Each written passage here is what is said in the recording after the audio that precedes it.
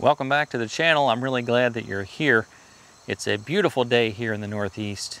We are now 10 days away from the official start of fall, and things are changing quickly. Our wildflowers are still going strong. The bees produced a nice yield of honey this year. The sunflowers are all but dried up, and we did manage to salvage some of the Indian corn. If you watched one of my earlier videos, you'll know that we had a midsummer rain that took out about half of our crop of Indian corn, but we ended up with probably 5 or 6 dozen ears, and it's pretty, so it was a fun little experiment. Today I'm just going to go around and do a little bit of pre-fall cleanup. I've got some limbs that have come down, and I'm going to use my Husqvarna chainsaw, the Kubota B2601 compact tractor with the Pride Grapple, and of course one of my all-time favorite attachments, and that's the Woodland Mills woodchipper. So get comfortable, stick around, and join me.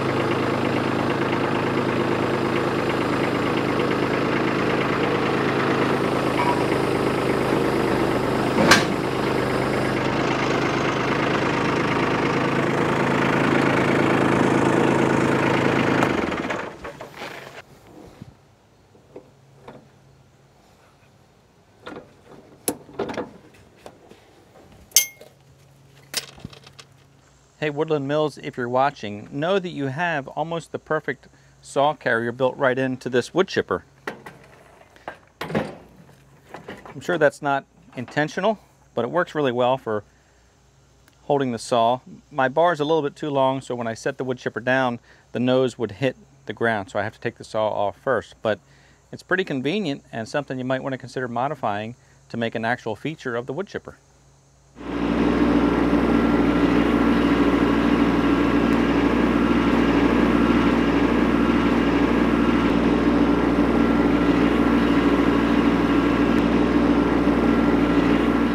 I've got some low-lying branches that I'm going to cut down here, and I'm going to use a step ladder, although I don't like to use a ladder because the tree or the limb can sometimes fall and hit the ladder and knock you off. But I'm only going up a few feet.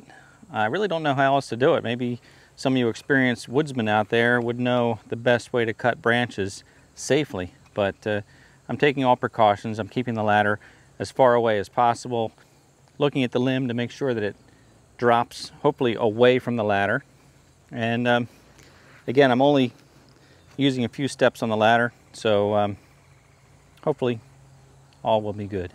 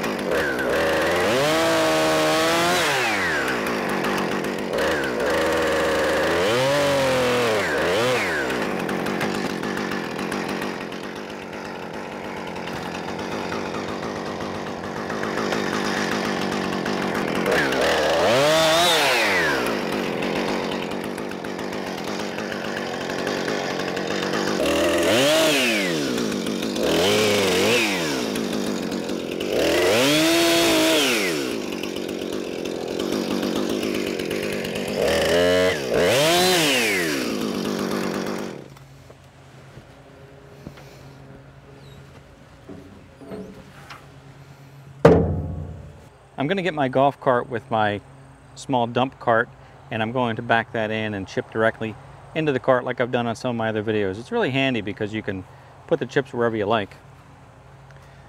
Let me just interrupt for a moment to remind you that if you're joining us for the first time, I'm really glad you're here. I invite you to subscribe to the channel, or if you're a returning viewer and you've not yet subscribed, I would ask you to please do so.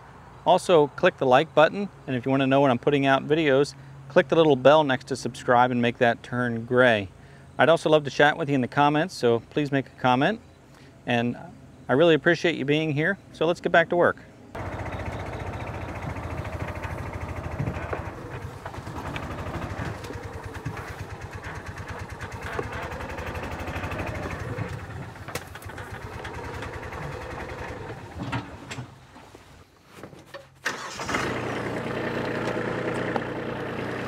Neutral, no brake.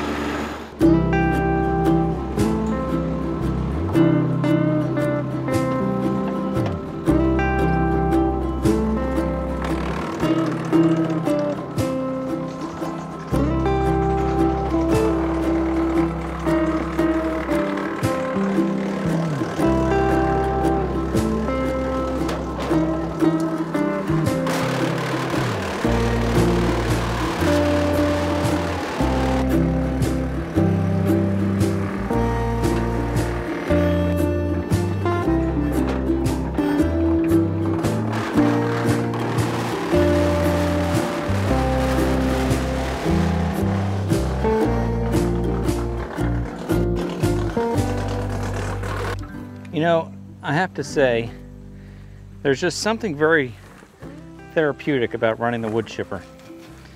I think it's because it's maybe somewhat, I want to say monotonous, but I guess repetitive. It's just a very fun thing to do. But you also see results. You look around and all of a sudden everything's cleaned up. And then you have this beautiful pile of chips left over that you can use for trail beds or flower beds, anything. So it's just a sense of accomplishment, but it's also very satisfying.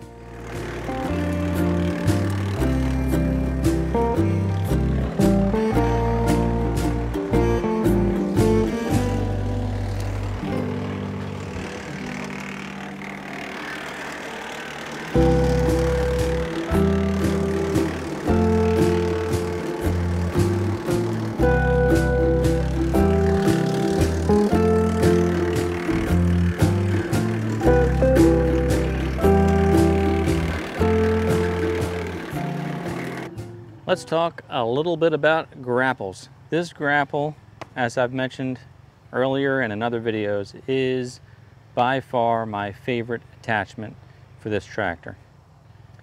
It's the Pride SGC0660, which is a 60-inch wide grapple, and I can't believe how handy it is. If you have a front-end loader and you have any area of slightly wooded property, you're going to use this grapple. Even if it's not for wooded items, it's just so darn handy. I've moved decking material and so many different things with it.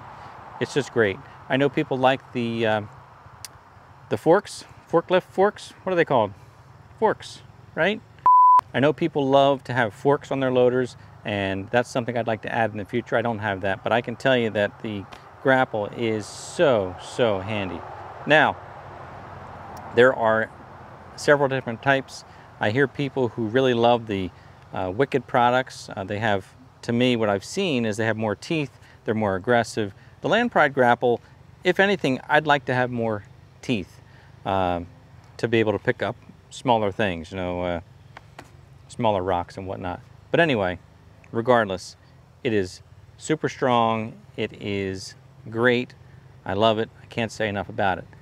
I will tell you this though, be careful. Right now, you can't tell by this picture, but I had an accident with my grapple and my loader. I was picking up a log bigger than this one, and the tractor actually picked it up. But I was turning and I hit a dip, and I think I hit the tree stump, and I ended up racking my loader because that grapple, once it holds on, it doesn't let go. So this big old tree was so heavy on there, and when I hit just right, I racked the loader. So I'm waiting on a KTAC claim right now. I'm glad I had the insurance because it's ending up being about a $3,500, $4,000 claim. And it's just unfortunate, but I learned my lesson to just be a little bit more careful. Anyway, I'm going to pick up this long log and I'm just going to cut some wood off of it, and you can see a little bit about how this grapple does its job. Now this log is 20 feet long and it's about 10 inches in diameter. It's pretty heavy.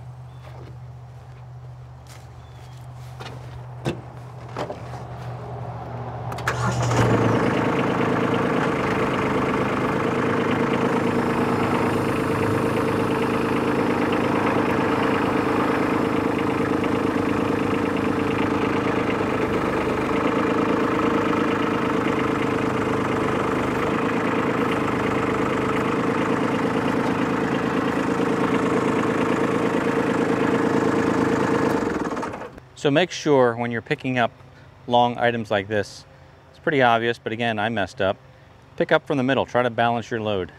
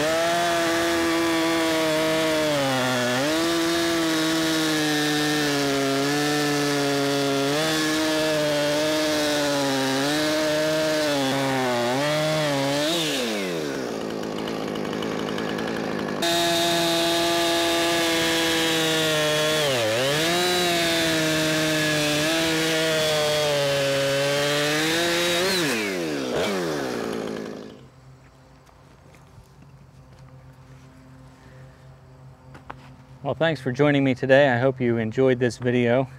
If you did, check out some of these other videos, and I look forward to seeing you next time.